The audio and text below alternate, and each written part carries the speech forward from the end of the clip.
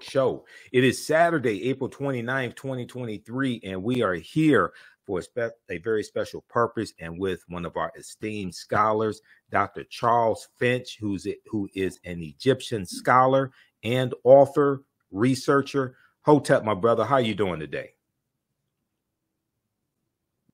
Hotep to you. I'm doing just fine. I'm absolute. Always happy about. Okay, hold on. Your signal's breaking up a little bit. Okay, you said you're always happy about what? The fact that my health is good. Oh, absolutely, that your health is good. Well, health is wealth. So we have to understand that, brother. And as we get older, I'll be 52 in June of this year. So as we get older, yes, you know, health is wealth. Well, you and I would talk. Go ahead. You are a young boy. You're 52? You're 52, June 7th. Boy. You're a young boy. you ain't by more than 20 years. Right. Yeah, well, Dr. Little Jeffries is one of my teachers, and he calls me a youngster. You know, I said, Dr. J, I'm 51. He said, you're a youngster. Yeah. Okay. So for those that don't know, Dr. Charles Finch and I, we were talking on Facebook, and we'll let him go ahead and get. Okay, we'll let them get straight on that side.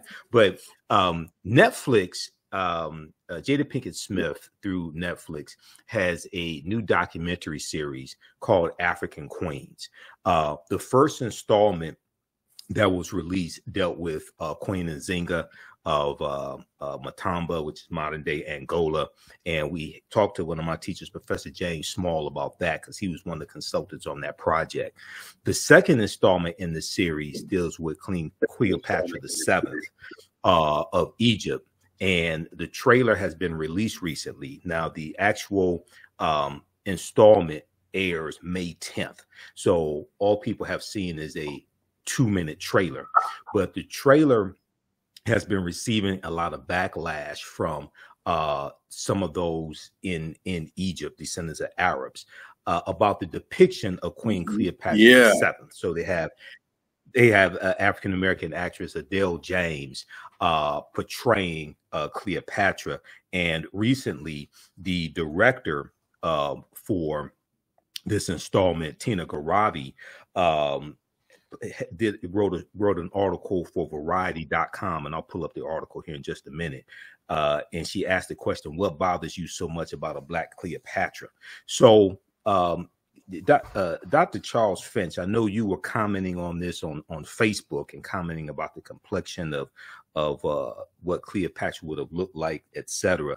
So I wanted you to weigh in on this conversation. And last week when we interviewed Tony Browder, my friend and your friend Tony Browder, author of Nile Valley Contributions to Civilization, Browder mentioned your name the number of times in that interview. So I said, well, we got to have Dr. Charles Finch on the show as well. So go ahead and give us your take on this whole controversy, and then I know you want to bring in the historical context as well. Yeah.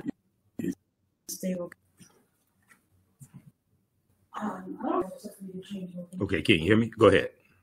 Yeah, you are breaking up too. You kind of come in and you go out. I don't know what to do about that. You come in and out. Okay. So can you hear me? Can you hear me? Yeah, I can hear you. Go ahead and tell people, what is your perspective on this debate on Cleopatra, and share with us the historical information you wanted to share to put this in a historical context as well. There is no debate. There is none. Cleopatra was descended from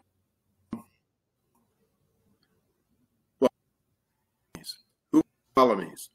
Were Ptolemy. For the Ptolemy,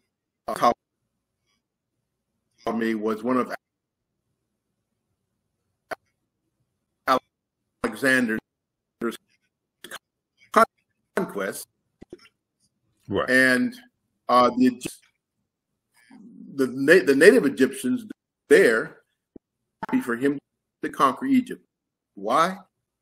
Because at that under the domination Persians, and they hated the Persians. The Persians just treated them like slaves, and they were happy to welcome and assist Alexander in his conquest of Egypt because he got rid of the Persians. All right, completely, right, forever. Anyway, the inherited the, I'd say, from Alexander. Alexander died young. Mm-hmm. He was in his early. He divided his empire among his generals, and the general name called Lemy. He inherited, or he took over Egypt, and for the next 300 years, and his descendants, ruled Egypt. Cleopatra of the last Ptolemy. All right. Now, what happened was he was extremely dynamic and intelligent, and had her own, I don't know if you want to call it ambitions, or at least her own ideas about how Egypt should be ruled. Why was that an issue? Because strictly speaking, it was supposed to descend to a male. But her brother, at the time that Ptolemy died, passed on, was like 9 years old. Right. Anything else.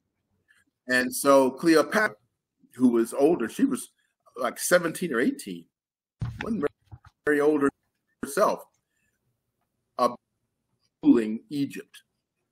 And little by little, really assumed all of the power that entailed.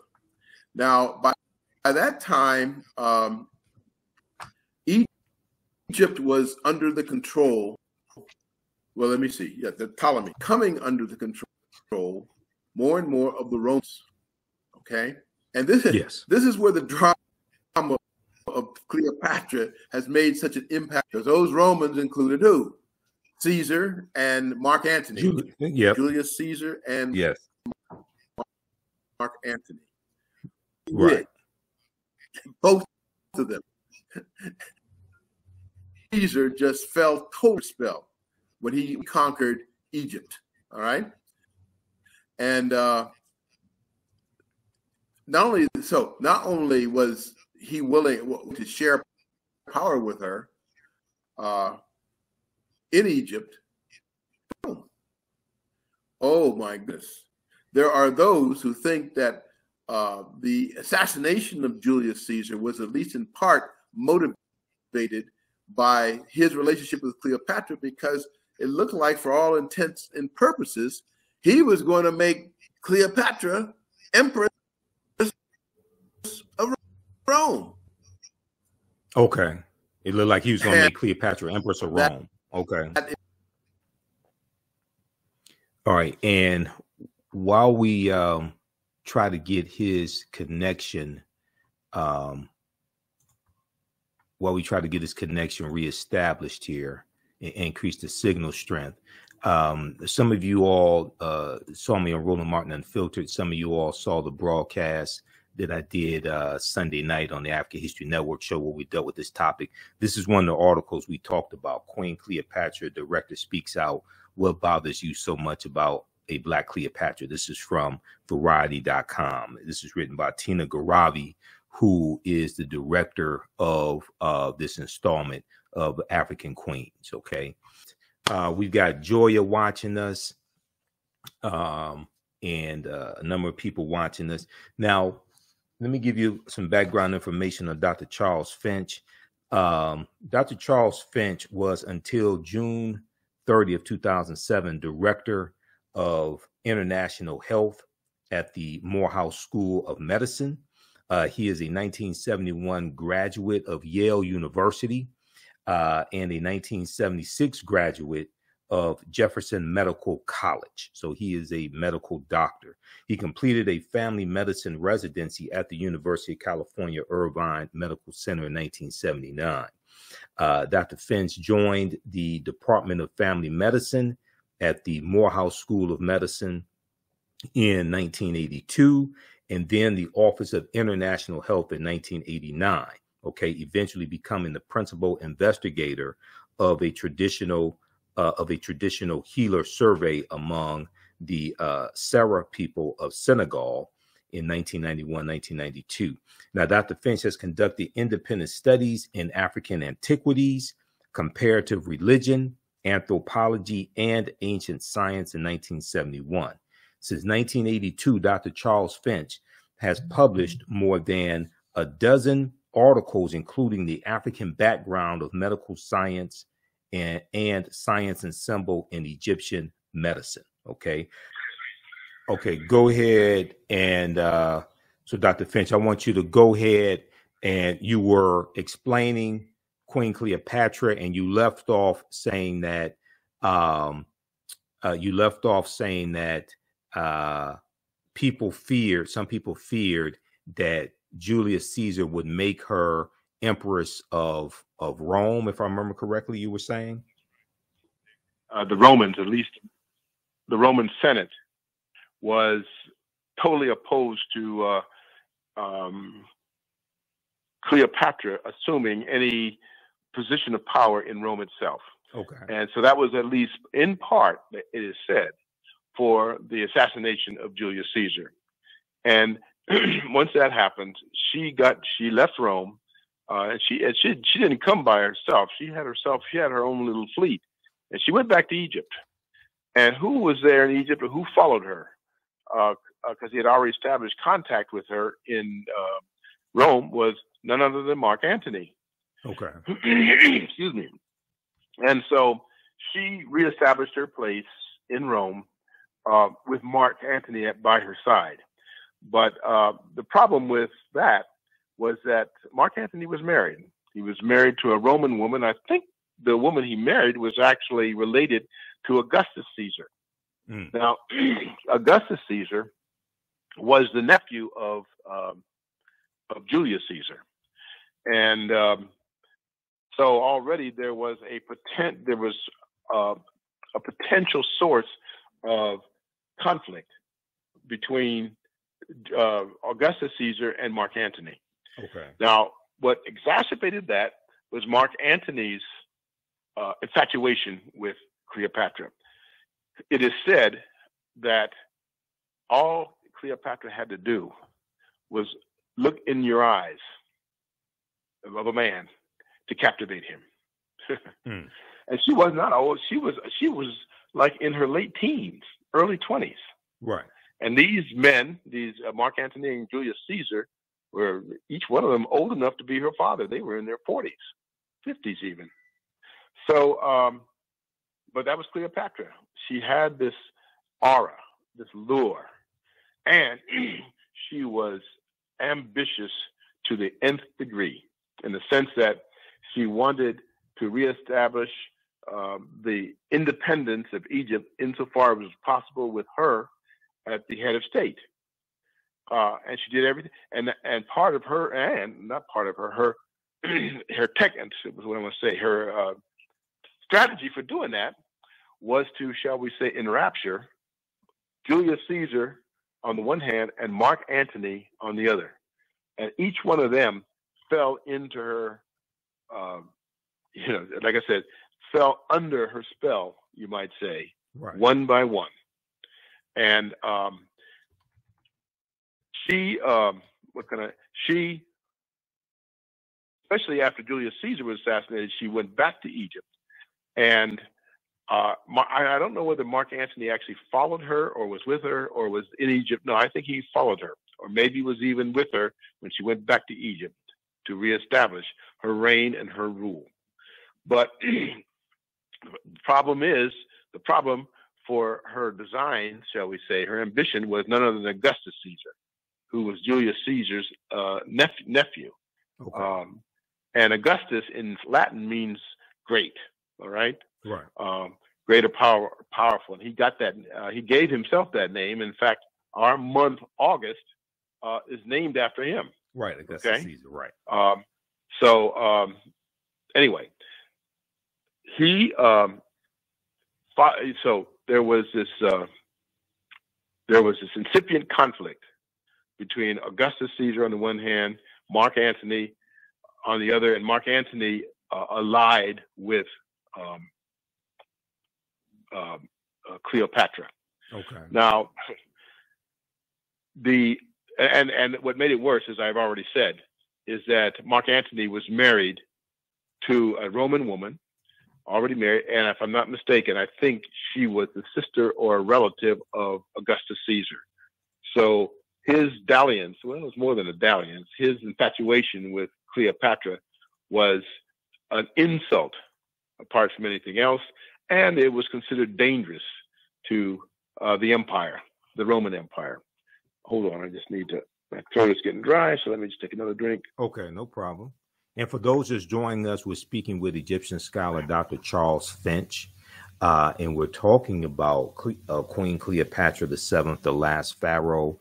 And there's been a lot of conversation about Queen Cleopatra and her ethnicity, or what today people may call race, or being mixed race, however you want to frame it, because of the documentary series from Jada Pinkett Smith, the installment that comes out May 10th dealing with Queen Cleopatra, and African-American actress Adele James is portraying Queen Cleopatra. You know, we talked about this on the African History Network show this past Sunday. Okay, go ahead, Dr. Finch. Yeah, and let's get to that. Okay, go ahead. There's absolutely no doubt, and it makes me grit my teeth. Okay. And the main person in front of this is Zahi Hawass. Oh, yes. Who is the leader, the chairman of the Department of Antiquities. He's an Egyptian. Mm-hmm. And the one thing you can say about Cleopatra, on her paternal line, father's line, she was Macedonian, or Greek, if you will. Right. But her mother was Egyptian, because the Ptolemies, I already mentioned the Ptolemies. Right. And the Ptolemies who were given Egypt, you might say, after Alexander died. And so there was a line of about 12 Ptolemies, something like that. And Cleopatra was in that line through her father. But Cleopatra, what can I say? So the Ptolemies ruled for about 300 years after Alexander died. And the last Ptolemy would be Cleopatra herself. And she was just taking shall we say, the bull by the horns, if we could say that. Right. And she established herself as ruler over Egypt. In fact, she was ruthless. She got rid of her brother. Mm-hmm. Yeah. Took a minute, took a while, but she got rid of him. She could not tolerate anybody or anything that would stand in her way of absolute rule. And she had absolutely no qualms about seducing Caesar on the one hand, Mark Antony on the other. And for her, it was simplicity itself. She was a fascinating woman, fascinating. She had I don't know what else to say it. Fascinating, and she had the means to fascinate the men around her. Right. But let's get back to her ethnicity, and we'll continue. As I say, she was half Egyptian. What I mean, her mother was Egyptian. Her father was Macedonian. Now, as I say, there are Egyptians today who, like Zahi Hawass, yes, who is the director of the Department of Antiquities, who absolutely and totally, angrily reject any idea that Cleopatra was mixed race, because that's what it means, right, to say that her mother was Egyptian. The Egyptians, the native Egyptians, were basically descended from Africans. Mm-hmm. If you wanted to see who the ancient Egyptians look like, I'm not talking about the Arabs invaded Egypt in the 7th century A.D. Right, 639. Okay, yep. 7th century A.D. Mm-hmm. Now, Zahi Hawass is trying to say that the ancestors of the Arabs were the rulers of Egypt. Right. No. No. Right. Absolutely not. Right. That is just an egregious lie. Okay. Now, the history of ancient Egypt, of dynastic Egypt, let's not say ancient Egypt, dynastic Egypt, goes back to 4000 BC. Mm-hmm. And why was Egypt called the two lands? That was one of their own names for themselves, because Egypt at one time had been, Upper Egypt was was southern Egypt. Lower Egypt was northern Egypt. Okay. And that's the reason why they called Egypt the two lands. They were united by the man who became the first identifiable pharaoh by the name of Menes. Right. And he united the two lands into the country that we historically came to know as Kemet, or Egypt. But that isn't when Egypt actually started. Okay. The ancient Egyptians, I'm just going to say what the ancient Egyptians said about their own country. Now, you can either take it or leave it alone, but this is what they said. They said their history went back to 55,000 BC. Wow. 50,000 years prior to the historical period. Now, you can accept or reject that, but that's what they said about their own country. Nonetheless, there's a book by Robert Bauval and Graham Hancock. Oh, yeah, I have the book. I don't want to stop what I'm saying to go get it. Okay. But the book is about the Sphinx. Now, what does the Sphinx have to do with any of this? Mm-hmm. Here on my cat. Yeah. The Sphinx sits in I don't want to call it a ditch, but a excavation. All right. Okay. It's excavation. And first of all, let me say this about the Sphinx, and then we'll keep going. Okay. The Sphinx nose that you see, if you went there today, Egypt, the nose has been blown off. Who blew the nose off? Napoleon. Okay. Why? Because it was, and I'm going to use this word with quotation marks. It was a fully Negroid nose. Mm-hmm. Couldn't tolerate it. He actually blew it off. And the nose that they blew off is sitting in the Louvre Museum in Paris today. The nose that they blew off. Okay. Now, yes. Now let me ask a question. Now, so in Nile Valley Contributions to Civilization by Tony Browder, he cites sketches he talks about how the nose was deteriorating over maybe hundreds of years or something like that. So say it again. Got distracted for just a second. Repeat what you just said. Yeah. In Nile Valley Contributions to Civilization, Tony Browder talks about how he cites sketches of the Sphinx, and he talks about how the nose was deteriorating over time. Now, was it deteriorating? Was the nose deteriorating prior to Napoleon shooting the nose, or was the nose totally intact, not deteriorating, and it was Napoleon who solely destroyed the nose? Do you know? I think that's that is a more accurate depiction of what actually happened. Which one? I think the nose, because if you go and see that, like I said, they didn't lose or get rid of the nose. The nose, you could actually, I don't think they show it, but it's sitting there in the Paris Museum, undisturbed. Okay. And unaffected. So, and like I said, why? He couldn't tolerate the idea that this was, again, a Negro. And I have to use that word so you know exactly what I mean. So there's no ambiguity of what I'm talking about when we're talking about the Sphinx. Okay. Now, wait a minute. I haven't even gotten to the best part. Okay. Okay. Hancock and Bauval actually started studying, they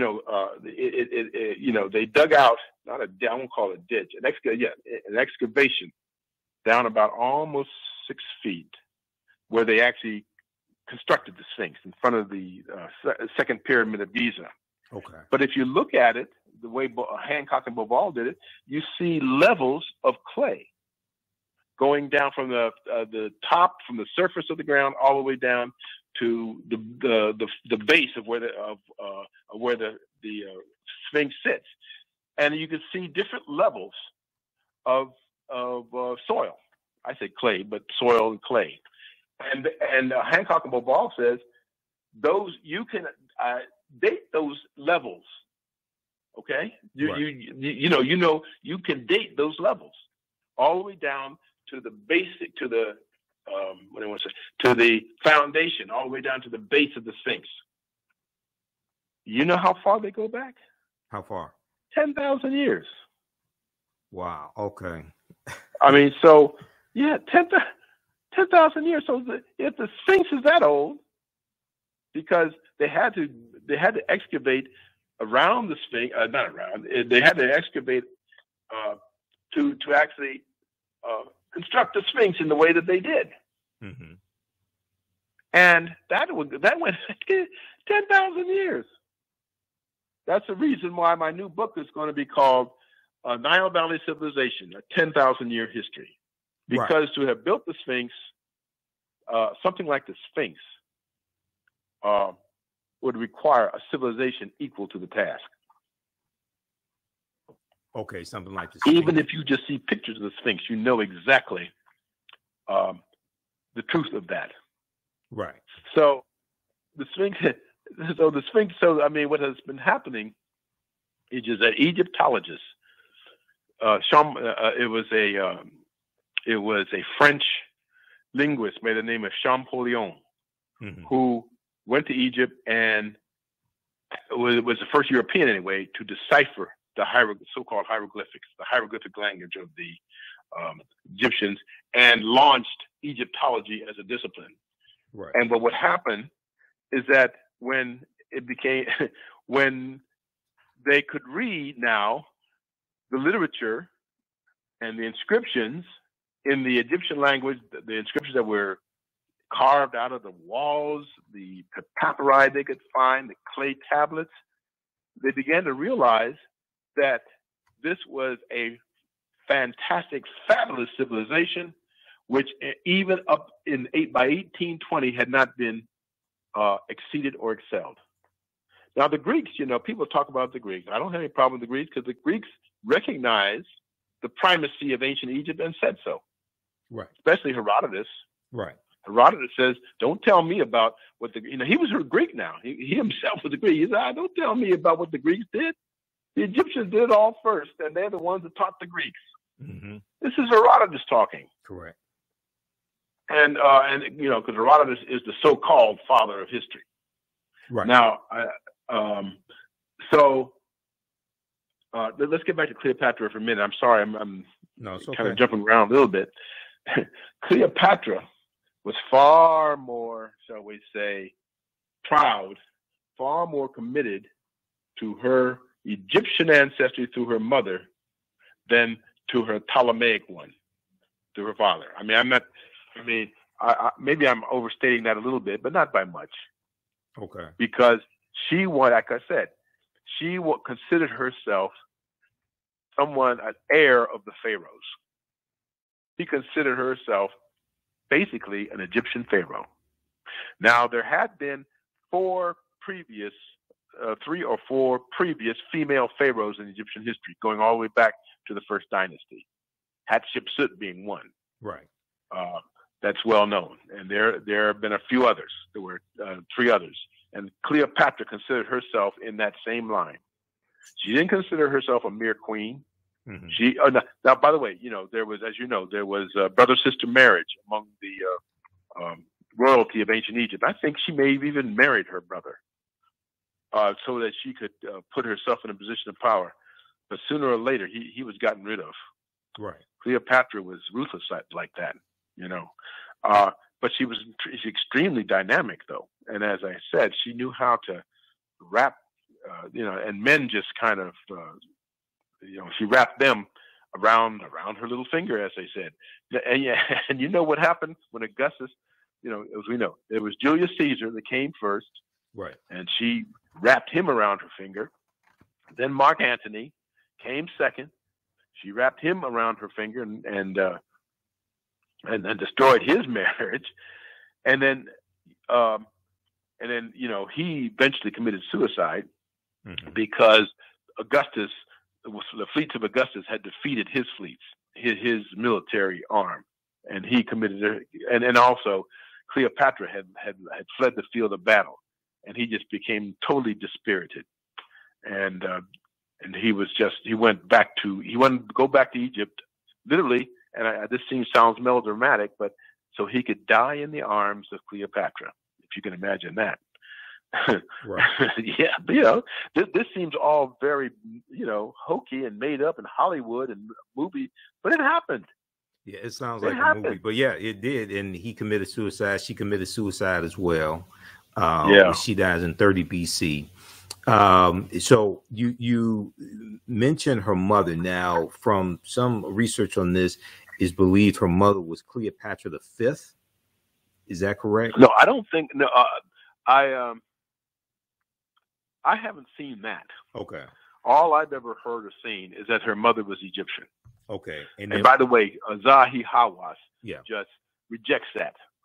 Now, not that he has any reason for objecting it, but he wants to remove all traces of Africa from at least from the dynastic line of ancient Egypt.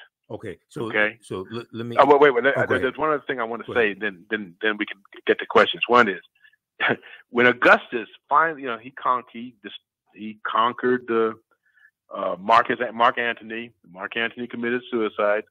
Augustus came to Egypt to take over, the empire. But you know what he wouldn't do? What? He wouldn't look Cleopatra in the eye.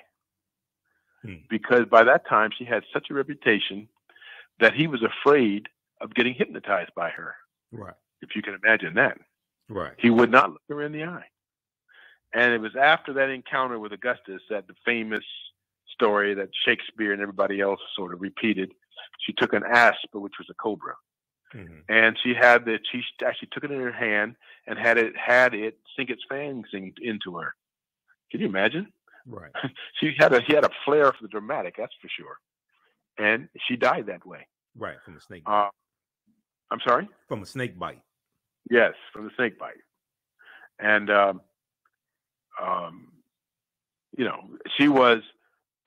she's probably, a lot of people consider her the most fascinating woman in history. Well, you could argue, you could say yes or no, you could argue about that, but, she came real close to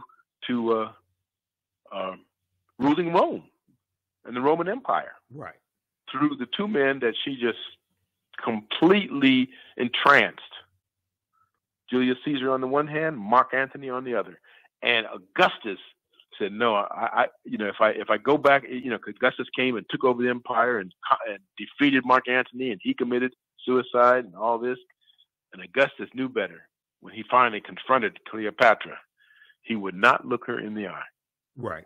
So he was afraid that that she was going to mesmerize him, hypnotize him. Absolutely. Okay. What can I say? So let me try to put a fine point on this, because I know we're running out of time, and I want you to talk about your new book as well. Okay. Now, you said that on her mother's side, you said her mother was Egyptian. Now, the period of time that we're talking about, first of all, the Greeks invade under Alexander the Greek in 332 BC, and they conquer in 323 BC. Okay. Mm-hmm. Now, Queen Cleopatra VII is born in 69 BC. Now, this is about 700 years before the Arab invasion that starts in 639 AD. Now, when you say that her mother was Egyptian, what at this point in time in 69 BC, after the you had the Persians invading, you had the Persians who already invaded, you had the Greeks who have invaded, and the Greeks have been there for a few hundred years. When we say Egyptian in 69 BC, black, I know what you're getting at. No, still black people. Still black people. They didn't stop being black people. Okay. So those people, those different conquerors, they came and they ruled at this. They ruled the empire or the country of Egypt. All right. Mm-hmm. But they didn't change who the people were. Okay. And in fact, each one of them would take an Egyptian wife and or concubine, shall we say? Right.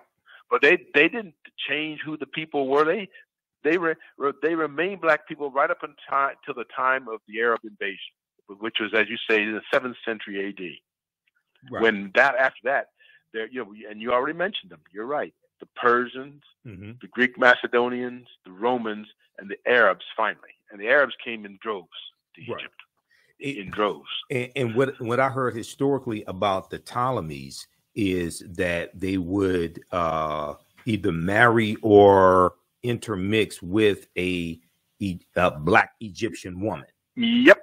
Okay. The answer to that is absolutely. Yes. Absolutely true. So, as I say, there is a strong mixed race, I guess the only way I can put it, right. element in Cleopatra's history. And as I say, her mother was an Egyptian. So, yeah, when that picture of her that Jada Pinkett Smith is going to use, or the actress. Yes. That's right. Don't listen to Zahi Hawass. Let him foam at the mouth about the fact that a black woman is representing Cleopatra. That's his issue. Now, I've been to Egypt, I think a dozen times, and I've interacted and spoke with Egyptians, mm-hmm. Including a year and a half ago. Not all of them take that attitude that Zahi Hawass does. Right. And especially since when so many of them, not so many of them, but a number of them have been the guides for tour guides that were led by people like Asa Hilliard, mm-hmm. and others who schooled them. Said, look, taught them John Henry Clark, even Doc Ben Yochanan, and they once they were schooled, they accepted it. They weren't like, but Zahi Hawass is just, he lost his mind. Right, and he just can't take it. He for whatever reason, he cannot accept that historical reality. Right. What is it? What do you do? Nothing you can do but somebody like him. But of course, now he is the one who is in charge of Egyptian antiquities. Well, he just he I think he just resigned from that position or something. He is not in that position anymore. He's about to go on a tour in the U.S. Right. starting in May of the United States. Yeah, of America. Now, here's what I would like to see happen. I don't know if it will or not. Mm-hmm. I would like there be a large, solid contingent of black people to attend every one of his lectures and presentations in every city where he goes. Now, will that happen? I don't know. Right. And when he starts talking what he talks, then he needs to be challenged. Mm-hmm. He needs to be challenged. Yes, I know about that upcoming tour.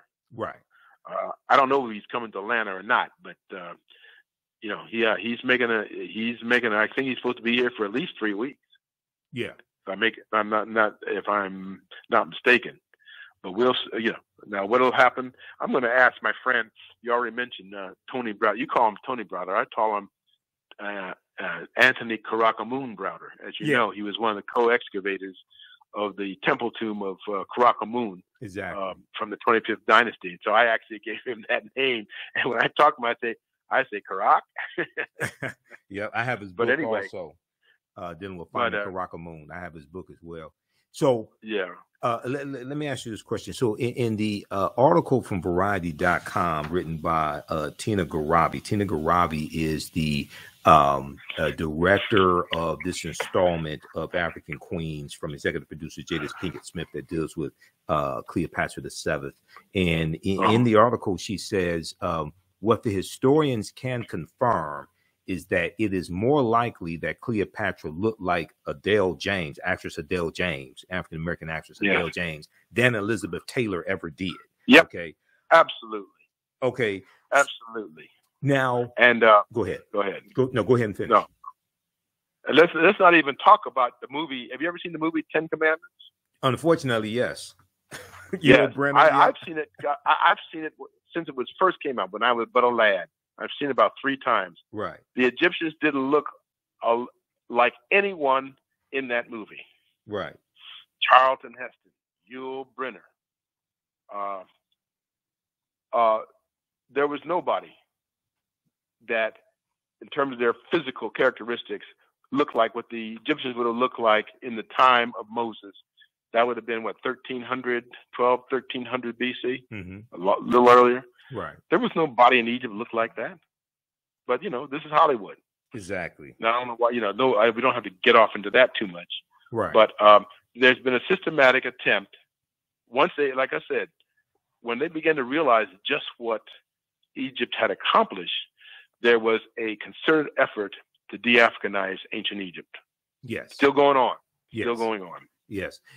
So further in the article, and there's one other quick article I want to just highlight that just came out Thursday also, and then I want you to talk about your book, and we're going to give you a website address as well.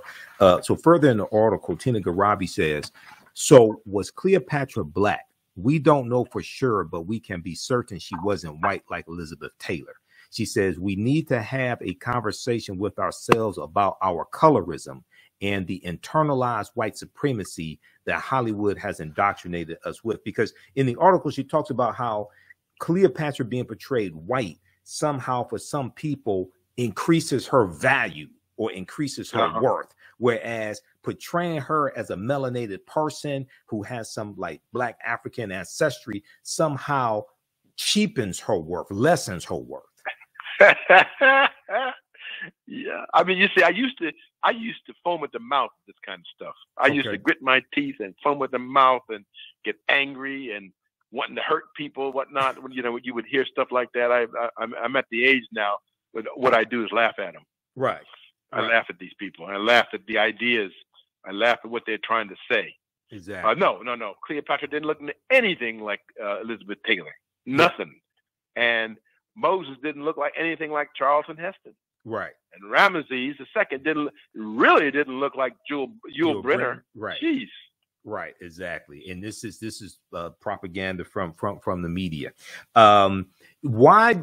So in talking to you and coming up with the title for this interview, you referred to Queen Cleopatra as the last pharaoh. Okay. Yeah. And some people who I guess think they know about African history but really don't said, oh, she wasn't a pharaoh, or the last pharaoh was 600 years before that. What happened? Why do you refer to Cleopatra as the last pharaoh?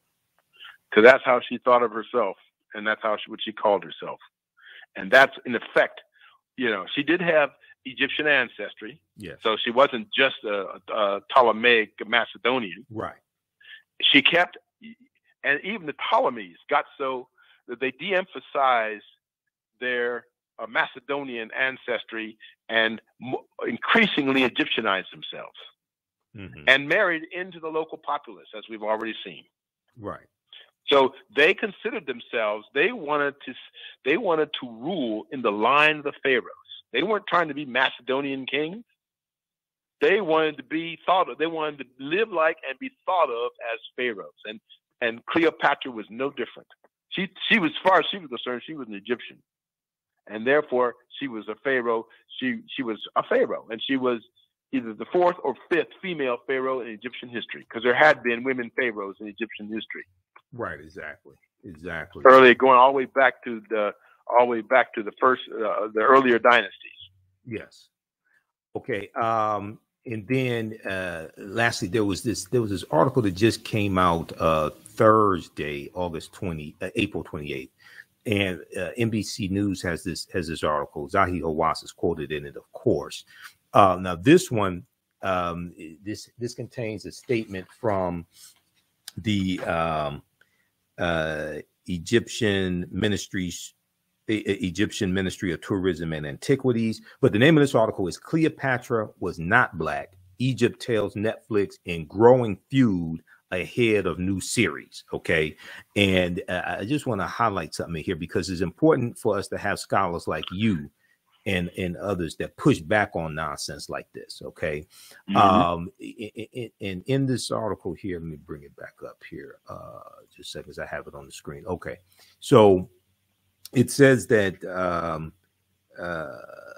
Queen Cleopatra, which is released May 10th, features Adele James in the lead role, a casting decision that the streaming giant Netflix says is, quote, a nod to the centuries-long conversation about the ruler's race, end quote, but which officials in Cairo have dismissed as, quote, blatant historical fallacy, end quote, blatant historical fallacy.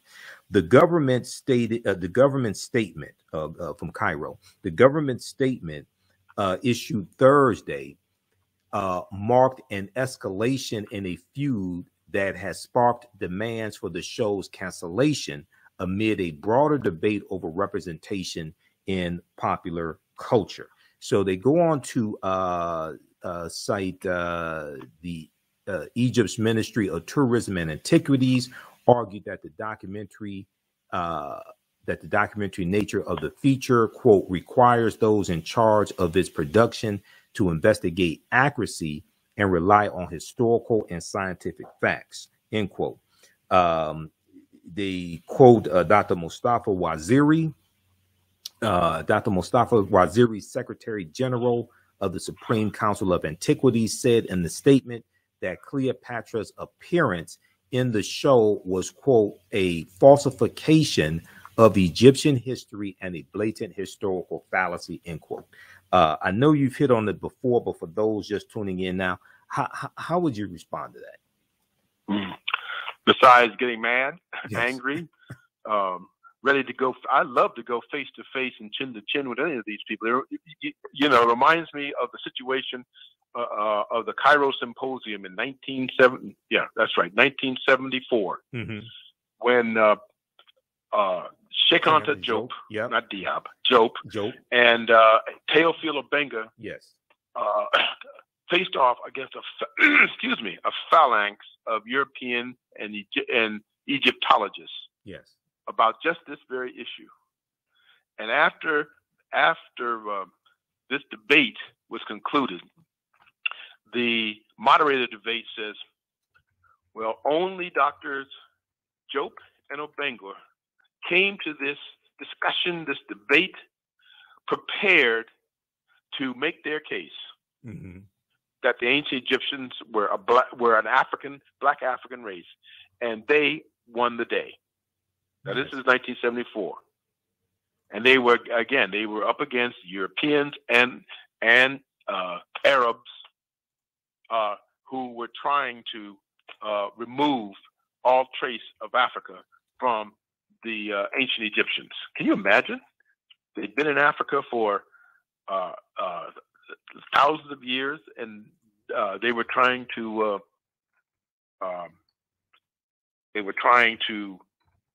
de-Africanize Egypt. Still are. And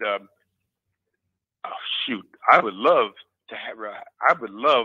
to renew that debate. Yes. I would love to do that. We need to. And so would Browder, huh? Yeah, we need to. Now, your website is charlessfinch.com, charlessfinch.com.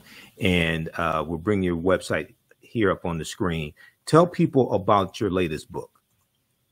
Okay. Excuse me. My latest book, I'm looking at it right now, Nile Valley Civilization, a 10,000-year history.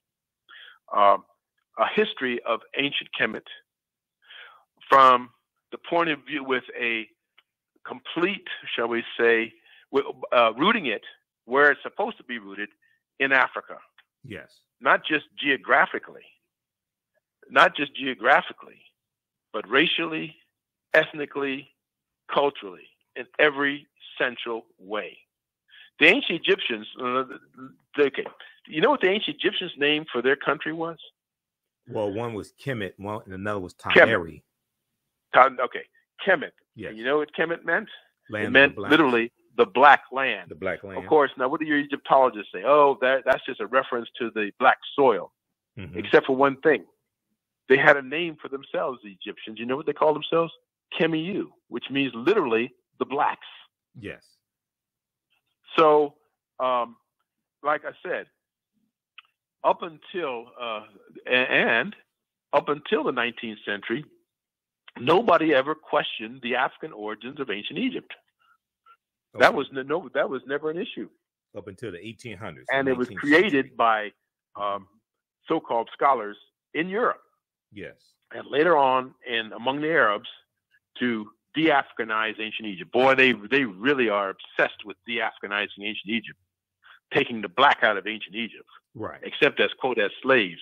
Now, if you want to see, I don't know, have you ever been to Egypt yourself? Not yet. Oh boy, when you do, yes, make sure you go down to Aswan. Okay. Where the dam is. Okay. There you will see the Nubians. Yes. That's who's there. The Nubians. They got put. They were the original part of the original population of ancient Egypt. They got pushed south, correct, by the Arabs, but they have taken their stand, so to speak, right there at Aswan. Right. And those people, once you see them, I said those people are the remnants. I don't know. Can I use that term? Mm-hmm. Are the continuation of the ancient Egyptians. That's who the ancient Egyptians look like, and that's who they were. Right. Nubia was derived from the ancient Egyptian word nub, which meant gold. Right. Because gold came from the south, and so the people and were funneled into Egypt by the people we today call the Nubians. And that's what the Egyptians called them, the Nubians. Now was okay. I'm going to come back to Nubia just a second. I know you have to run, so we're going to let you go here in just a minute. But Kemet, the translation for Kemet. Now you said that means land of the blacks or the black land. Which yeah, the land of the black or the black land. That's Kemet. Yes. Okay, but the black land is so land of the blacks, because I know Browder talks about this in Nile Valley Contributions to Civilization. He says it means the land of the blacks, but it's in reference to the complexion of the people, not the dark soil. No, okay. This is where the controversy comes in. Okay. Because there are those who say it's a reference to both. But even if you say, okay, it just refers to the black land and the black land only. Okay. And this is what I said earlier. Mm-hmm. But the ancient Egyptians called themselves Kemiyu, which does mean literally the blacks. The blacks, okay. And they call themselves the black people. Mm-hmm. In reference to their complexion. Yes. Yes. Absolutely. Okay. You said now Nubia. Now, from my understanding, isn't Nubia derived from a Greek word? That's not. Geez, let me see. Nubia, Greek word. Huh. I'd have to look up. Okay, just like I don't know that I don't know that it's Greek. Okay. Just like Ethiopia's doing. Okay. Let's just say this. Mm-hmm. I'm not thinking straight. It is true the ancient Egyptians didn't refer to Nubia as Nubia. Right. They referred to Nubia as Kush. Yeah. Okay. And Kush was the name of the also was the name of the northern third of the Sudan. Mm-hmm. And Kush and Egypt were partnered ethnically and geographically and often politically, because even what the Egyptians say about where they came from. They said they came from Horus, and brought his followers. This is what the Egyptians say: brought his followers to Egypt from the south. Right. This is what the Egyptians say. Right. The followers of Horus came from the south. Right. And remember, south in Egyptian language was up. Mm-hmm. North was down or back. Right. Hindquarters. Now, why is that? Whereas the head was always south. So you always faced south. Right. As when you were looking toward this opposite of the way we look at it today. And the south was always first, chief, and up. Now, why was south up and north down? Because that's where they came from. Well, that's where they came from. But also the Nile River flows from south to north. Yeah, I'm sorry. Yeah, I'm sorry. That's the point. You're absolutely right. That's even a stronger point that I should have made myself. No, it's okay. Because the Nile River started in the so-called Great Lakes and flowed from south to north. Mm-hmm. Right. And the Blue Nile, let me get this right now, the Blue Nile joined, because the Blue Nile flowed from Ethiopia north into Egypt. And they joined the White Nile from what is now Tanzania at Khartoum in the Sudan, and then flowed north as a single river. Okay. All right. Visit his website, Charles S. Finch, FINCH.com, CharlesSFinch.com. There's a wealth of information there. Pre-order his new book. This deals with Nile Valley civilization, a 10,000 year history, and much of what has been written about African history and culture. Much has been written about African history and culture, and yet one will comb the vast literature nearly in vain for a complete and comprehensive survey of African civilizations by a single author.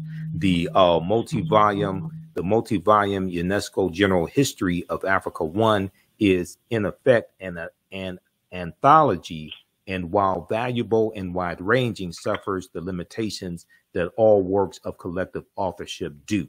Okay, so this is a fantastic new book. Tony Browder mentioned it last week when I had him on the show, and I said, well, we got to get Dr. Charles Finch on this week. So visit his website to pre-order this book now, Nile Valley Civilization, a 10,000 year history.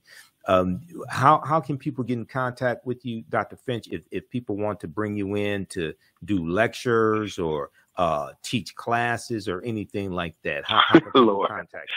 I'm trying to do less and less of that. I don't like traveling as much as I do anymore, but they should do it the way you did it. Okay. Email is probably the best way. Okay. And they can email you through the website. That's the way I prefer. Contact you through your website. They can contact you through your website also, right? Yeah, that's another way. Okay. Email or website. My email is charlessfinch@gmail.com. Charles, the one word, lowercase, charlessfinch@gmail.com. All right. Well, look, brother, I know you have to run. Thanks for taking time out of your busy schedule. And we worked through the technical difficulties. First, we had you on. We finally did, yeah. Via the internet, and we could see you, but then the internet was acting up. So then he said, hey, can we do this by phone? So I said, okay, yeah, I'll call you through Skype. It's technology. We have to understand how to navigate this technology to get the information out, brother, by any means necessary. All right. Well, I heard that. You have a great day, man, and we'll talk soon. Thank you. Okay. All right, brother. Hold tight. Thank you. Thank you very much. Okay. Right, peace. Right. All right, everybody. That was Dr. Charles Finch. And thanks for joining us today. We're going to be here for a little while longer because I teach my online history class today, Saturdays, 2 p.m. to 4 p.m. Eastern Standard Time. So don't go anywhere. We have more information for you. If you like this type of information that we provide at the African History Network, you can support us, $ the AHN Show through Cash App, $ the AHN Show through Cash App. Also through PayPal, paypal.me/the AHN Show. Visit our website, theafricanhistorynetwork.com, theafricanhistorynetwork.com. This helps us keep doing the research, stay on the air, keep broadcasting, finance the Sunday night show, the African History Network show that I broadcast on 9:10 a.m. Superstation WFDF. I've been broadcasting the African History Network show for 13 years. 7 years on 9:10 a.m. WFDF. So we're on Sundays, 9 p.m. to 11 p.m. Eastern Standard Time. Here's our PayPal Cash App information right here on the homepage of our website. So if you want to support us, $10, $15, $25, $50, $100, whatever it is, it definitely helps. You can click right here for the Cash App link as well as the PayPal link. This is our official Cash App account, $ the AHN Show.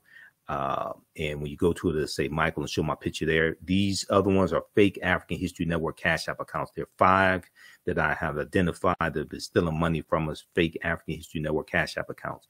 Our tag is our Cash App tag is $ the AHN show, SHOW.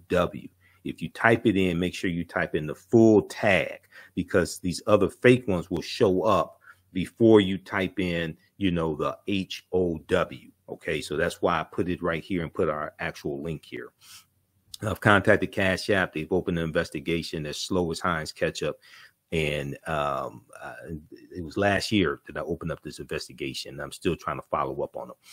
On Saturdays, I teach ancient Kemet, the Moors, and the Ma'afa, understanding the transatlantic slave trade, what they didn't teach you in school. It's a 12-week online history course. We deal with thousands of years of history and what leads up to the transatlantic slave trade taking place. Okay, I do a PowerPoint presentation. We have book references, articles, video clips.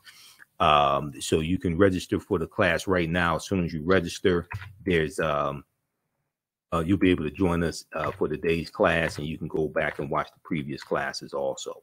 Okay, so we deal with history, thousands of years of history, look at what leads up to the transatlantic slave trade taking place, and also we look at, we go through and analyze the transatlantic slave trade. We look at the 800-year occupation of Europe by the Africans known as the Moors as well. Okay, so in this class, Saturday, April 29th.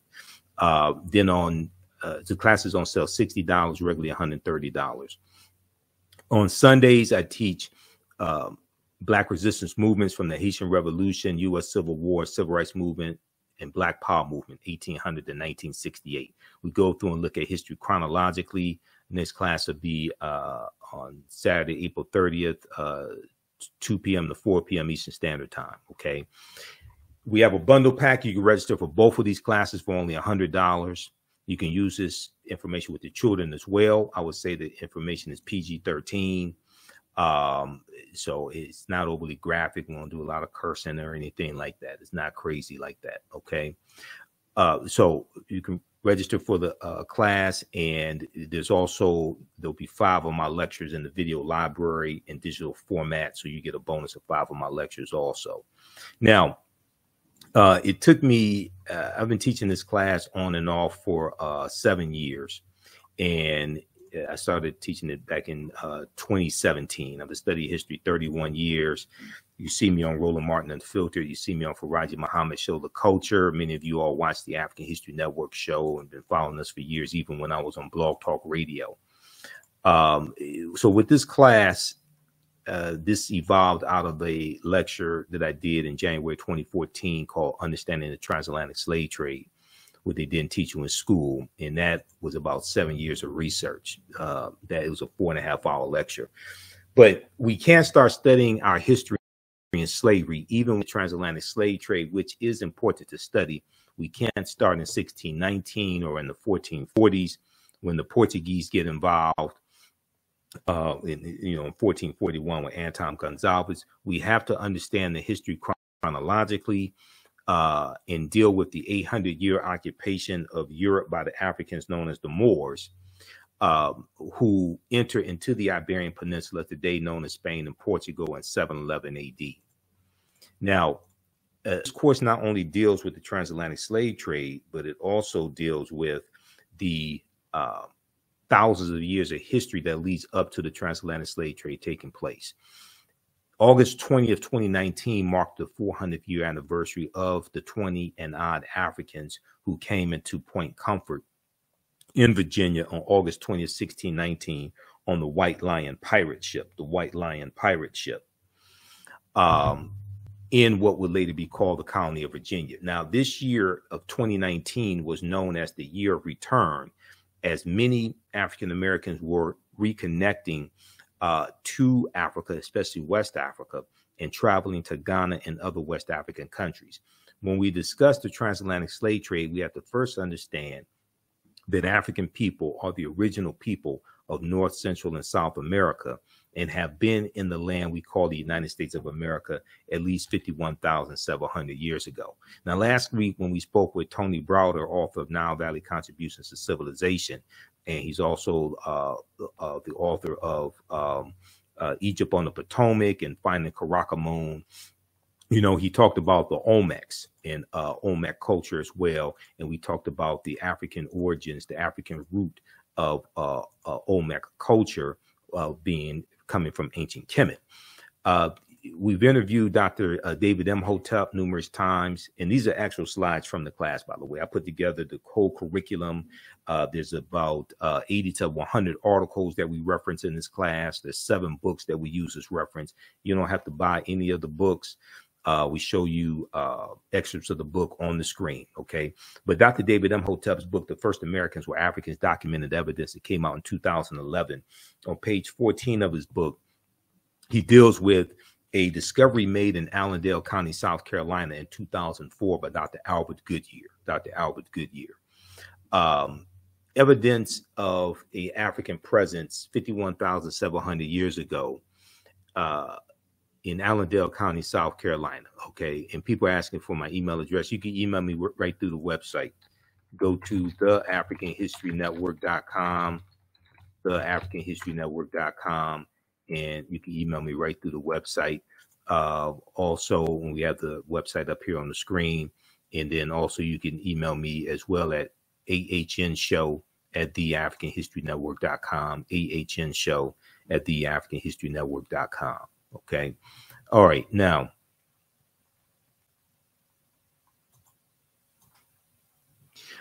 they found Dr. Albert Goodyear is an archaeologist at the University of South Carolina. They found 13 different types of evidence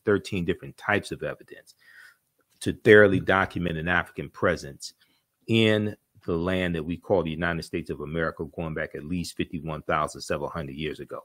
They found artifacts, architecture, campsites, carvings, Egyptian writings, footprints in lava, genetic M174D haploid groups dealing with DNA and genetics, linguistics, paintings, skulls, skeletons, structures, and tools. Okay, they found 13 different types of evidence, thoroughly documenting an African presence in this country that we call the United States of America, going back at least 51,700 years ago. Okay, so it's totally ridiculous for people to think, especially for African Americans to think, that African people first came to this land as slaves, conquered and shackled by Europeans. Okay.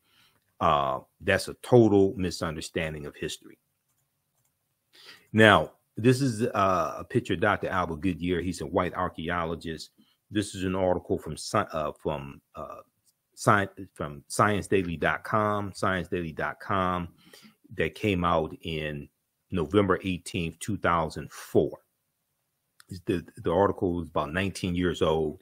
It's still at ScienceDaily.com. You can go back and read it. It's called New Evidence Puts Man in North America 50,000 Years Ago. New evidence puts man in North America 50,000 years ago. Here's a summary of what the article says. Now, this is not my summary. This is the summary coming from ScienceDaily.com. Radiocarbon tests of carbonized plant remains where artifacts were unearthed last May along the Savannah River in Allendale County by University of South Carolina archaeologist Dr. Albert Goodyear indicate that the sediments containing these artifacts are at least 50,000 years old. Indicate that the sediments containing these artifacts are at least 50,000 years old, meaning that humans inhabited North America long before the last ice age. Okay, so we have to ask the question: well, who were these humans? Okay, who was on Earth 50,000 years ago, 51,000 years ago? Okay, these were the Khoisan. The Khoisan have the oldest DNA on the planet. They're the ancestors to the Ainu and the Twa. They go all around the world. And they were also here in the land we call the United States of America. Now, in October 2012, genetic study published in Science magazine found that the Khoisan in Southern Africa, are the oldest ethnic group of modern humans, with their ancestral line originating about 100,000 years ago. The Khoisan, formerly called by the derogatory term Bushmen, are genetically unique, and no other currently known population had separated so early from our common modern human ancestor according to the report. Now, here are a couple of Khoisan women. The Khoisan are the short-statured Africans, okay? The Khoisan live mainly in southern Africa in territories spanning Botswana, Namibia, Angola, Zambia, Zimbabwe, and South Africa. They are largely divided into two groups, hunters and gatherers, known as the Sans people, and keepers of the livestock, known as the Khoikhoi people.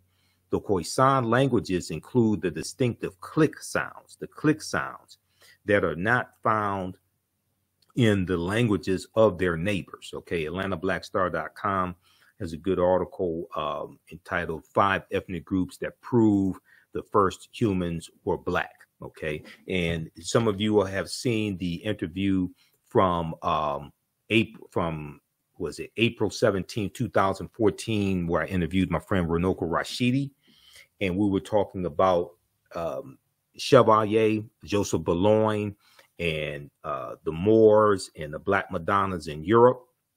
And we're rebroadcasting that interview as well, because the movie Chevalier is out, that talks about Joseph Boulogne, who is also known as the Black Mozart. Okay, and he was born in Guadeloupe. He was half French and half African. But the interview I did, in that interview with Runoko Rashidi, he talks about articles that he was writing for AtlantaBlackStar.com. All right, now, how's everybody doing today? Give us a thumbs up, give us a heart, give us a like on this broadcast. Be sure to register for this online class. And we have the bundle pack on the homepage of our website, theafricanhistorynetwork.com, theafricanhistorynetwork.com, for the online classes. So you get both online classes and you get bonus content as well. It's only $100. It's a $300 value. Even after the course is over with, you'll still have full access. You can go back and watch the entire course, okay? Or you can watch it as much as you want to. All right, so we look at different archaeological discoveries that have come out in the last 15 to 20 years. There was a big discovery that came out in 2010, found on the Greek island of Crete. And they found stone tools that date back at least 130,000 years ago. Okay, stone tools on the Greek island of Crete. Over the course of 2 summers, archaeologists say are at least 130,000 years old, which is considered strong evidence for the earliest known seafaring in the Mediterranean, and calls for rethinking the maritime capabilities of pre-human cultures. Okay, so we go through and look at discoveries like Tanis Heraklion, the lost city of Egypt. And there are at least 2 lost cities of Egypt. You have Tanis Heraklion, but you also have Dazzling Aten. And Dazzling Aten was revealed in like the last couple of years. This article from yahoonews.com, Sunken Egyptian City Reveals 1,200-year-old Secrets. Okay, so the British publication, The Telegraph, reports that 150 feet beneath the surface of Egypt's Bay of Abu Qir, they found 64 ships, 16-foot tall statues, 700 anchors, countless gold coins, and smaller artifacts. Archaeologist Frank Gardillo estimates that Tanis Heraklion was built around 8th century BC, Okay, so you're talking about more than 700 years before Cleopatra VII was born. Now, these are some of the artifacts that were found at the bottom of the sea. All right, we look at different archaeological discoveries, and when these new discoveries come out, they're causing the scientists, the archaeologists, and the paleontologists to push the timelines back. And we keep finding out that based upon archaeology, we're much older than we've been told, and Homo sapiens are older than we've been told. So Runoko Rashidi, Dr. Charles Finch, and other African-centered scholars have been saying that African people, or Homo sapiens, modern man, are not 75,000 to 100,000 years old, but at least 300,000 years old. This article from NBCnews.com came out June 17, 2017. We're older than we thought. New find pushes human origin back 100,000 years. Okay, we're older than we thought. New find pushes human origin back 100,000 years.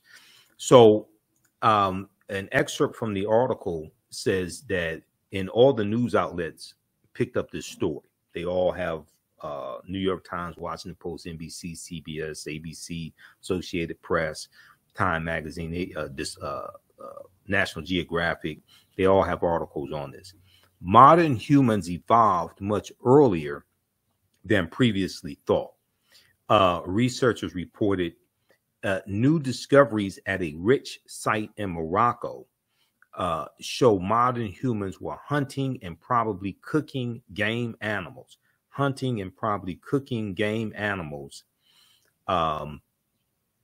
300,000 years ago, which is 100,000 years earlier than what scientists have believed up until now. 100,000 years earlier than what scientists have believed up until now. Now, new discoveries and new dating methods show that, in fact, many of the bones belong to modern Homo sapiens, and they lived as far back as 300,000 or 350,000 years ago. The earliest previous Homo sapiens bones date back 195,000 years ago, and they're from clear across the continent in modern-day Ethiopia. All right, so taken together, the findings show modern humans were dispersed across Africa long before anyone ever thought. And not only were we migrating from the Nile Valley region of Africa into Central Africa and West Africa much earlier than people thought, but we were migrating out of Africa and around the world much earlier than many people thought as well. Okay, so we go through and look at a number of archaeological discoveries. We look at the ancient African presence in Asia and in Europe, the African presence in Europe and things of this nature. African people were the first Asians. The earliest modern human Homo sapiens population of Asia were also of African birth. We're speaking of the diminutive Africoids, the short-statured Africans, the extremely important and much romanticized family of Black people phenotypically characterized by unusually short statures, skin complexions that range from yellowish to dark brown, tightly curled hair, and in frequent cases, like many other Blacks or Africans, stetopygia, which means deposits of fat around the buttocks, or what we would look at as large buttocks, like Sarah Bartman or Sarta J. Bartman, okay, who was Khoikhoi, okay, and we know in the 1800s she was put on display in Europe, okay, and then she's going to become a prostitute. She lived a horrible life, but this is Europeans fascinated with the bodies of African people and African people's sexuality and dehumanizing us at the same time. So they are probably more, these short-statured Africans, these diminutive Africoids, are probably more familiar to us by such pejorative or negative terms as pygmies, negritos, and negrilos. Similar peoples who live today in Southern Africa have been titled Bushmen. More accurate names for these latter people are the San people, translated as original inhabitants. Okay, all right. So we go through and look at this history. We look at the Olmecs as well, and we deal with also the connection between Olmec culture and the new Black Panther movie, Black Panther: Wakanda Forever, that brought in the Latino angle with making Prince Namor Latino, and it dealt with the Spanish colonization of Mexico as well, because Prince Namor is 500 years old, and there's a scene where he goes back to when he was a child, and you see the Spanish colonizers conquering his people and enslaving them. Okay, so we go through and we also this Black Panther, the first movie and second movie deals with a lot of African culture and African history as well. Mandinka Egyptian Olmec connection.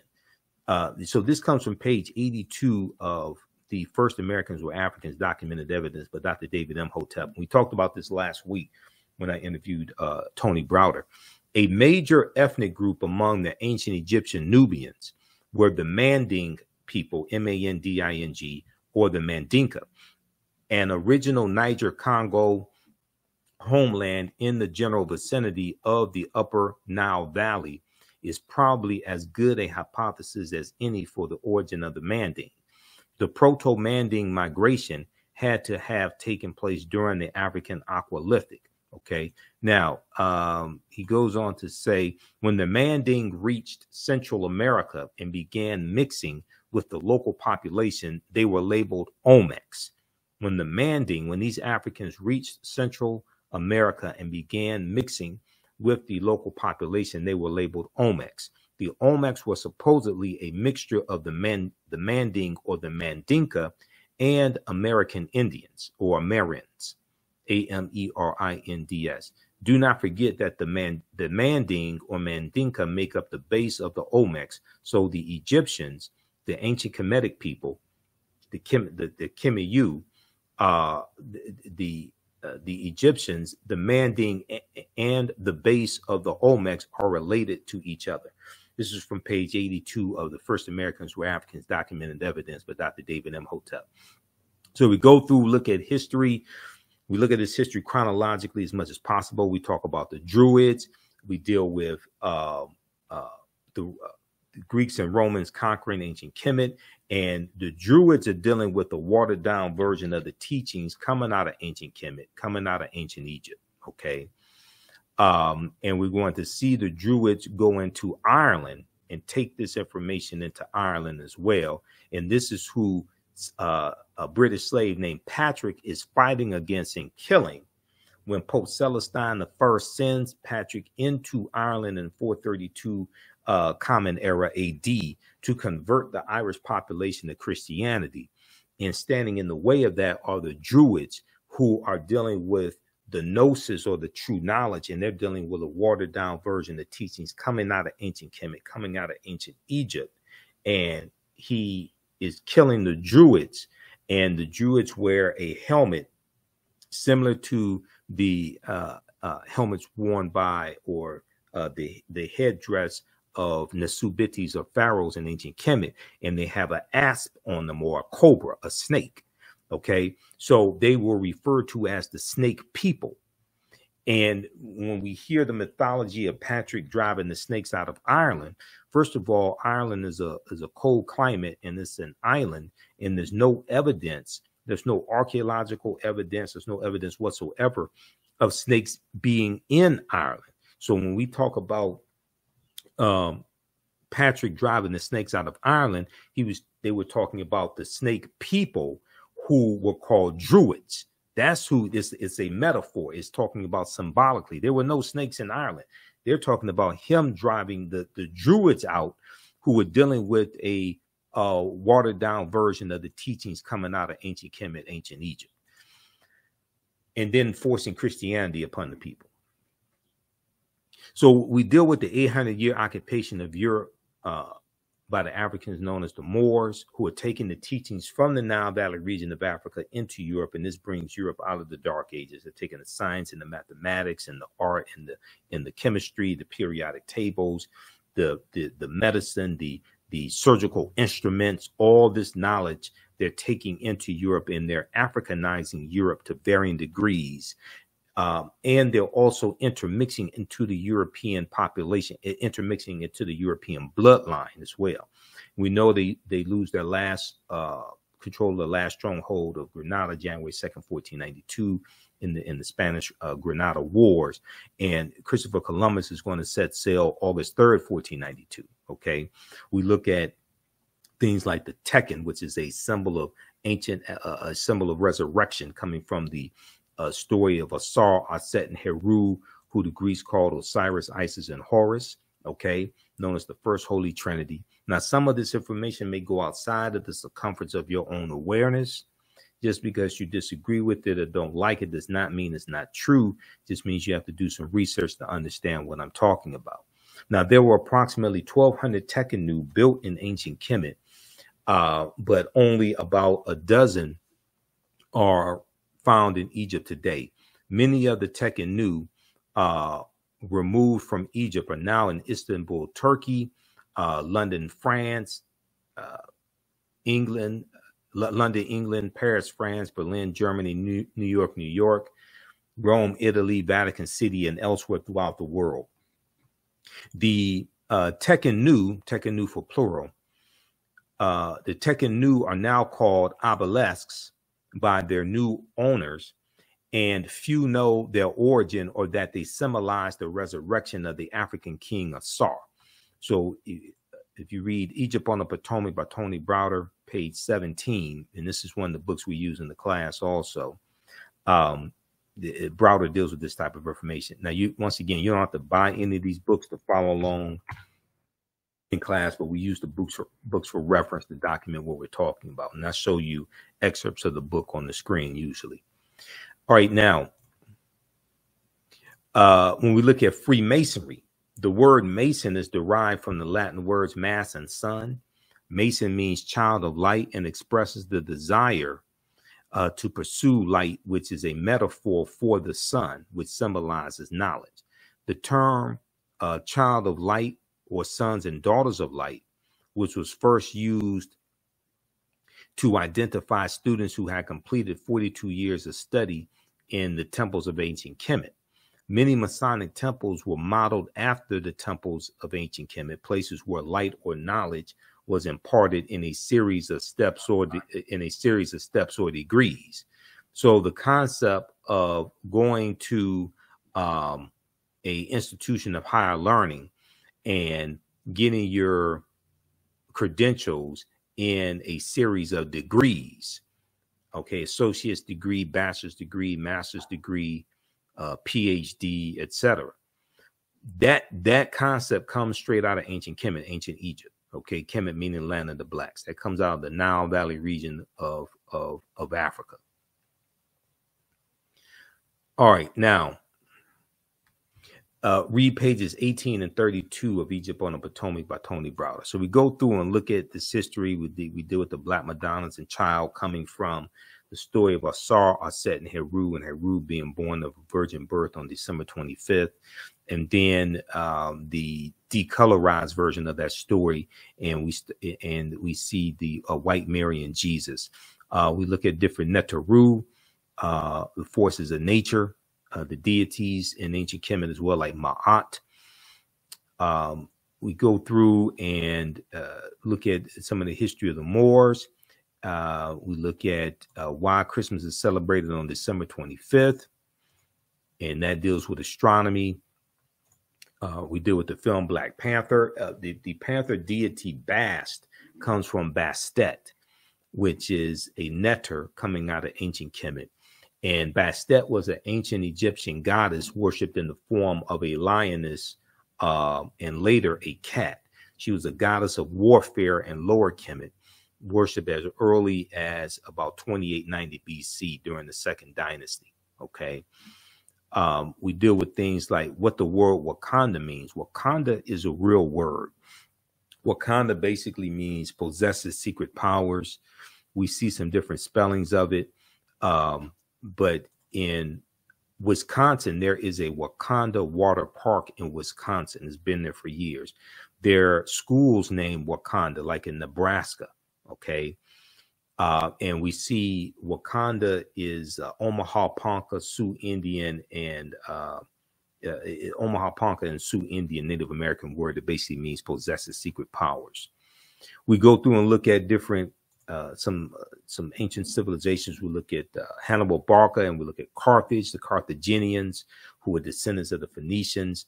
And we know Carthage is destroyed in 146 BC, founded in about 813 BCE, destroyed in 146 BCE by Rome. Okay, so we look at the Punic Wars.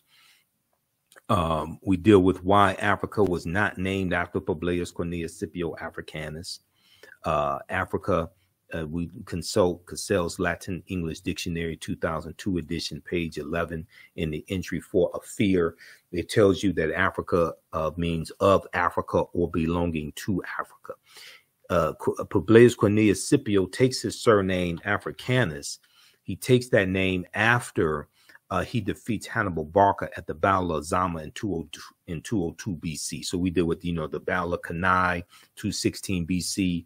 We deal with Hannibal crossing the Alps in 219 BC, but also talk about the Battle of Zama in 202 BC.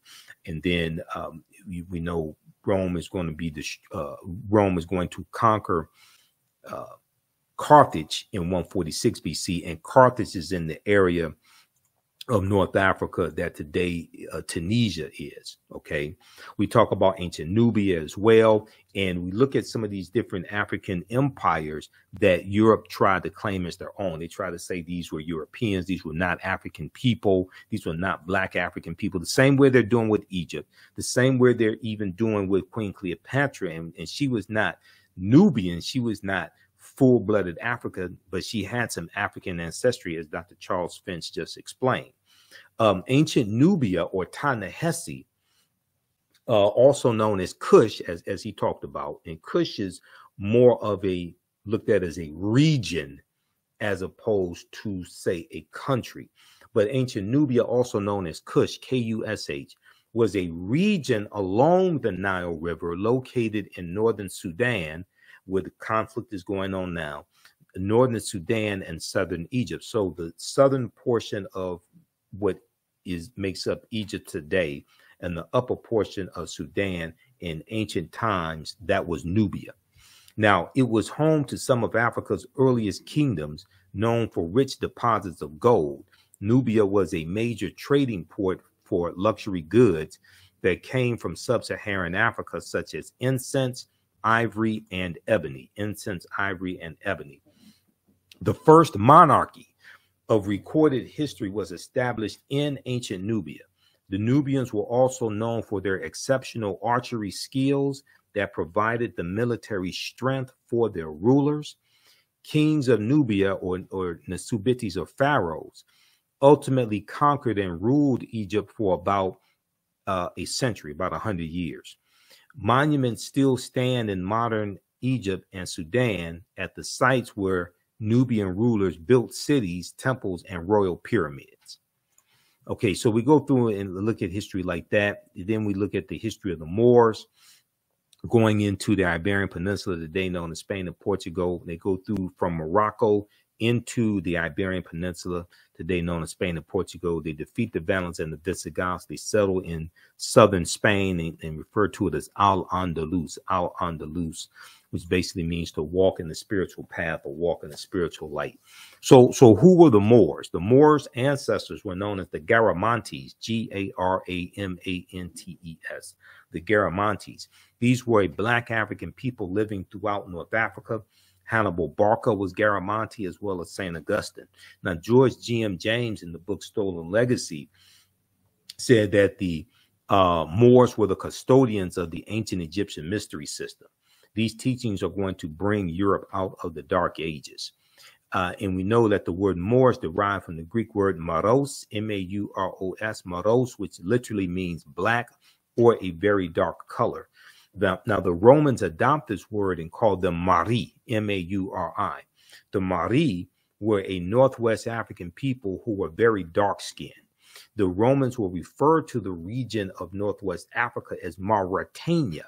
Mauritania is Latin and means the land of the black-skinned people.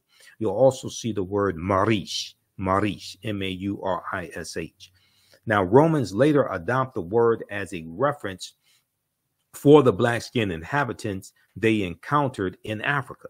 Read pages 527 and 187 in Golden Age of the Moor, edited by Dr. Ivy Van Sertima, which is one of the books we use in the class also.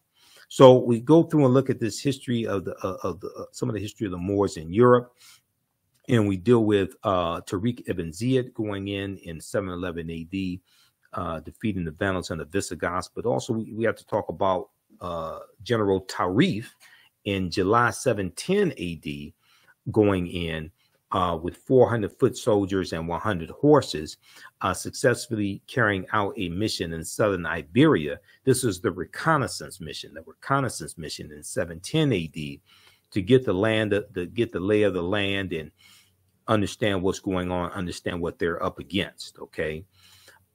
So we go through and look at some of the history of the Moors and what the Moors introduced into Europe. We talk about the decline of the history of the Moors as well, how they lost power. We look at the three great West African kingdoms of Ghana, Songhai, and Mali. We talk about the film Black Panther and relationship between T'Challa, who is probably the richest man in the Marvel comic universe, and Black Panther, and Mansa Musa, who's the richest man in history. And there's an article from the History Channel, history.com, called "This 14th Century African Emperor Remains the Richest Person in History," from March 19, 2018. And it deals with the relationship between Mansa Musa, who became emperor of the Mali Empire in 1312 AD, and T'Challa. Okay, and we know in the Black Panther movie, T'Challa was portrayed by Chadwick Boseman. Now, West Africa is thriving in 14th century Common Era AD, at a time when Europe is ravaged by a lack of resources and raging civil wars. Mansa Musa's rule came at a time when European nations were struggling due to raging civil wars and a lack of resources. During that period, the Mali Empire flourished thanks to ample natural resources like gold and salt. All right. Now, we also had to talk about Christopher Columbus. Columbus is crucial to the spread of slavery and laying the foundation for racism, capitalism, and the exploitation of indigenous people. Columbus never came to the land we call the United States of America. When you look at where he went on his 4 voyages, he goes into Central America, he goes into South America, he goes into the Caribbean. He never comes to the land that we call the United States of America. The closest he comes here is Cuba, which is about 90 miles away. So we look at Columbus, and then we look at the transatlantic slave trade also, okay, and go through and analyze the transatlantic slave trade. The widespread enslavement of diverse peoples for economic and political gain has played a fundamental role throughout human history in the development of nations. Ancient Greek and Roman societies operated by using slave labor, as did many European countries in the modern period. As early as the Middle Ages, Mediterranean cities were supplied with Moorish black slaves from Muslim countries in North Africa. Okay, now, African slaves were brought to the New World shortly after discovery or uncovering by the colonizer Christopher Columbus. Upon his arrival, and Africans could be found on the island of Hispaniola, site of present-day Haiti, as early as 1501. Upon his arrival in the Bahamas, Columbus himself captured 7 of the natives for their, quote unquote, for their education on his return to Spain. However, the slave trade proper only began in 1518, when the first black cargo direct from Africa landed in the West Indies. That was because of the Asiento de Negros signed by King Charles V of Spain in August of 1518. The importation of black slaves or African slaves to work in the Americas was the inspiration of the Spanish bishop Bartholomew de las Casas, whose support of black slavery was motivated by humanitarian concerns. Now, de las Casas travels on voyages with Christopher Columbus, and he writes, keeps a diary. He writes books about this, and I read 2 of his books in college. Okay, Tears of the Indians, I think one of them was. But de las Casas writes about the atrocities inflicted on the indigenous population there. Okay, and he's going to insist on, he's going to suggest that Africans be enslaved, and to a lesser extent, white people also, early on. Now, de las Casas argued that the enslavement of Africans and even some whites, proving that in the early period, slavery did not operate according to exclusive racial demarcations. He argued that they needed to stop enslaving the native population because this would save the indigenous American Indian populations, which were not only dying out but engaging in large-scale resistance as they opposed their excessively harsh conditions. As a result, King Charles V of Spain agreed to what's known as the Asiento de Negros. The Asiento de Negros, or the Asiento for short, or what's known as a slave trading license. This was in August of 1518. This would later represent the most coveted prize in European wars, as it gave to those who possessed it a monopoly in slave trading. So it was a license for slave trading companies, and it was a license for them to provide Spanish colonies with African slaves. So we go through and look at history like this, and we look at this history chronologically. Okay, so you can register for this 12-week online class, Ancient Kemet, the Moors, and the Ma'afa, Understanding the Transatlantic Slave Trade, what they didn't teach you in school. You can use this information with your children as well. We understand that African history and culture gives us our foundation, it gives us our values, our interests, and our principles, and it influences our economic empowerment, it influences our self-esteem, our self-development, and self-worth as well. There are also studies that show how teaching our children African history improves their performance in school, it improves their academic work also. So this class is on sale $60, regularly $130. We teach Saturdays, 2 p.m. to 4 p.m. Eastern Standard Time. We're going to teach this class today, so you can register now, join us in class. And teach this at our online school, the African History Network online school. On Sundays, Black resistance movements from the Haitian Revolution, U.S. Civil War, Civil Rights Movement, and Black Power Movement. Same structure for that class, same price. Register for the bundle pack of courses. You get both classes for $100 as a $300 value. There's also bonus content that you'll get. You get 5 of my lectures that will be in the video library for free also. Okay. So I want to thank you all for joining us today. We had a great interview with Dr. Charles Finch, despite the technical difficulties. Remember, right knowledge corrects wrong behaviors, not over till we win. Wakanda forever. Also, you can support the African History Network, $ the AHN Show through Cash App, $ the AHN Show through Cash App, and through PayPal, paypal.me/the AHN Show. So this helps us keep